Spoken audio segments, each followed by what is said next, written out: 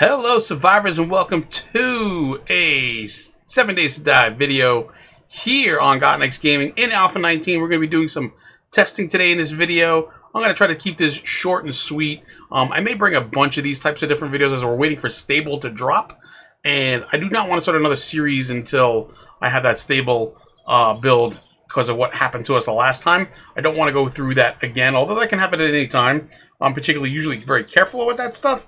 But I want to do a bunch of testing videos and try the different tools and the different upgrades and the different weapons that they have in 7 Days to Die to see how they kind of stand up to each other. And today we're going to be doing the one that I've been warning her about the whole time, is the whole new set of wrench tools, right? We used to have just a wrench.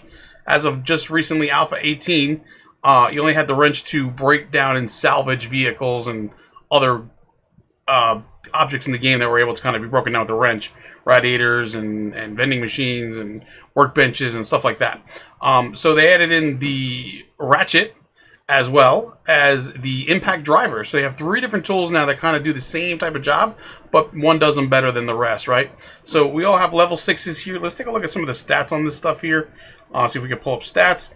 So we can see with the wrench at level 6, it does 24 melee, 41 power attack, 58 block damage.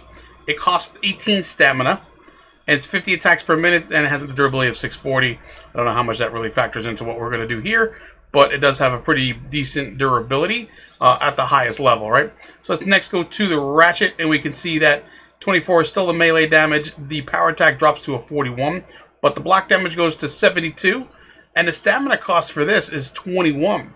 So it costs you more stamina, same amount of attacks per minute, and it has a much higher durability at 900. Let's go take a look at the impact driver. So the impact driver here, 24 melee, 41 attack, power attack, and 88 block damage. So the block damage goes up higher on this, and 24 stamina cost. It goes even higher than the Ratchet. Now this one I kind of disagree with. If anything, the stamina should be less on this. I know it's a better tool and whatever else, and it's a level 6, and it's supposed to be the best one there. It does a lot more block damage and all of that stuff, but it's an impact driver. It kind of does the work for you. So why does this cost you stamina in order to kind of wield this tool or use this tool? Attacks per minute is still 50, and the durability again jumps up to 1100, which is fantastic. It'll last you quite a long time. So there's definitely more block damage there, so that means it'll break each of these vehicles down much quicker. But the other piece that I want to kind of test is, do you get more like resources from a particular tool? So like, am I gonna get more components and parts from here, or am I gonna get more from here, and so on and so forth, right? So we've kind of laid out some storage chests so we can kind of compare them side by side. This one will be the wrench, so the blue car will be the wrench, and the white car will be the Ratchet, and the red car will be the impact driver. Perfect, right? So we're gonna get started here, and we will break it down.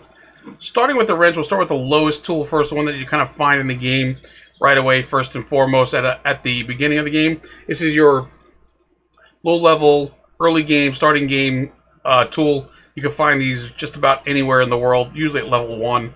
But let's go ahead and start it up and see. We're going to bring it all the way down to there is no car left. And we'll kind of talk about it as we go along. So let's get started. Right away at the top layer, you'll be getting your XP for breaking this down. Also, you'll be getting iron, and it looks like that's about it. Then when you get down to the next level, it breaks down into 3 different levels. You start getting parts and components here, so gas, springs, and mechanical parts, electrical parts, radiators, batteries, pipes, and the plastic stuff there. So that's broken all the way down. That gives us all of that stuff. Now what we're going to do is we're going to take this stuff and we're going to dump it into this box so we can kind of compare apples to apples to apples, right? As they say. And there we go. So that's that one. And let's get on here to the white sedan, and we're going to do this.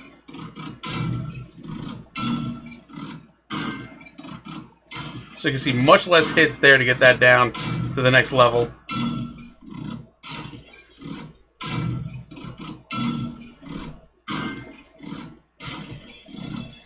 Very well there. So good. So see what that does for us on that level, and we're going to drop all of these into there.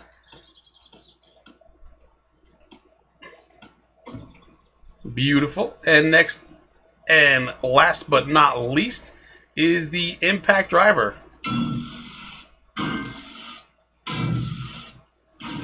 So 4 times there to get down to that first level. 3 times there.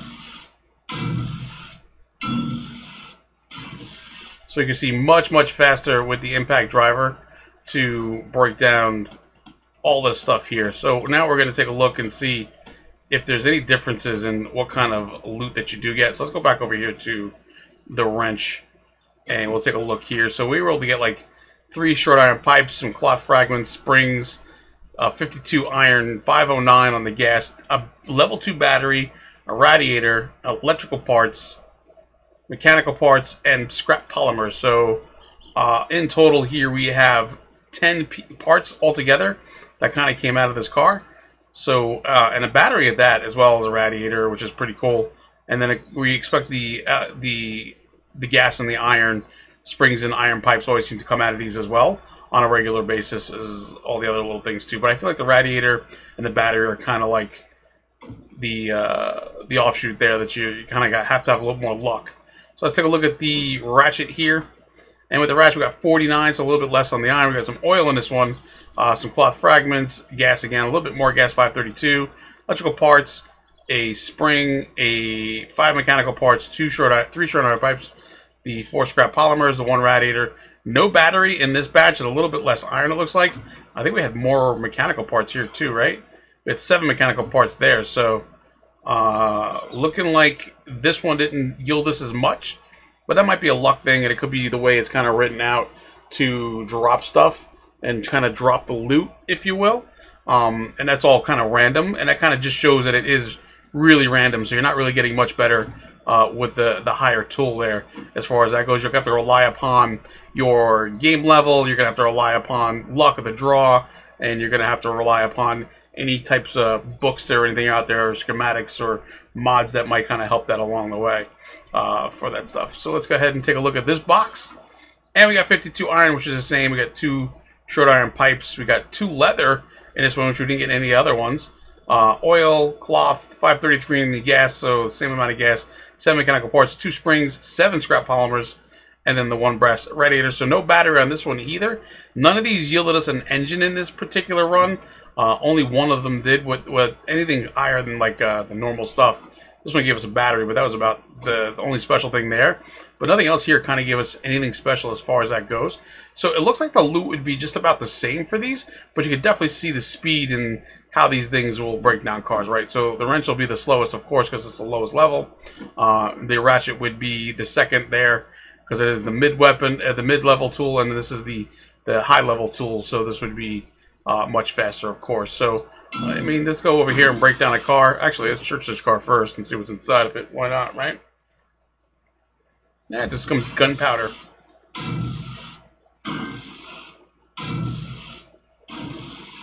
So that car was already kind of wrecked. It wasn't coming from the top level. And it dropped us a bunch of stuff there, but not a whole hell of a lot. And that's, you're going to get a little bit less iron because you're not coming from the top, but we got a lot less gas.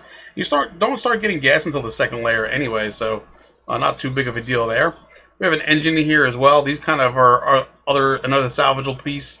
I do know that if you break these down with a wrench, you do get the engine out of it. You should probably get the same thing out of the Ratchet and the socket, I'm sure.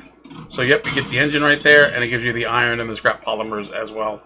So that definitely gives you an engine when you drop. So that's kind of a cool little thing to kind of keep in mind is watch out for that the engine. Don't just hit it with a pickaxe. Go and actually take it out with a wrench or a ratchet, and we got the instant kill pistol on us, just in case we get annoyed by any friends that we're trying to do our video. So that's kind of what we have there for you today, folks. Not a really long one, kind of short and sweet, and I just wanted to kind of get to the point with this, where we're looking at the wrench, the ratchet, and the impact driver to see what differences there were. Other than speed, you're not getting much better in the loot department. It seems like it's just a random draw, and a luck of the draw at that too. A little bit of luck and a little bit of where maybe your game stage is and stuff like that. My game stage is super low. We're on day 1. This was just a test, of course. But leave your comments below. Tell me what you've experienced when it comes to these different weapons, and have you been able to experience all of them? I know that in-game, I've actually been able to experience all 3 weapons, tools. I'm just keep calling them weapons, all 3 tools. And they have, this one here's definitely been worth its salt, man. It kind of breaks down buses really quickly, and those things take forever to break down. Also, let me know if there's anything else you want to see me test out for you. I'll bring it into a test environment like this one, and I will give it a whirl and see what we come up with. I want to thank you guys for stopping by and checking this out. Please leave a like for the video. Always helps out. And subscribe if you're new to see more types of videos like these, as well as series and Space Engineers and other games that we play on the channel as well. Thanks again, and I'll see you soon. Bye-bye.